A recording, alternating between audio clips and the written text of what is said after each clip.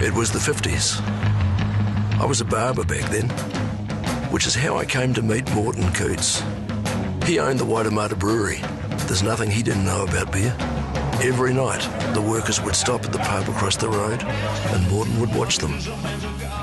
58 was the year of the black budget.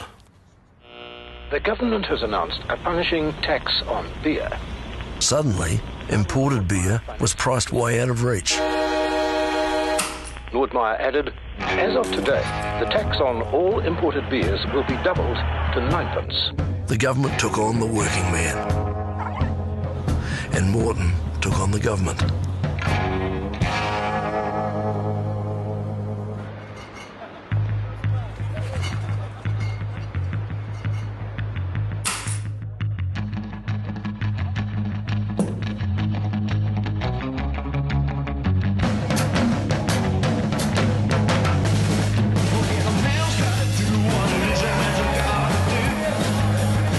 Not only did Morton take on the government, avoiding the tax by brewing his export beer here in New Zealand, he also took on the best beers in the world and won.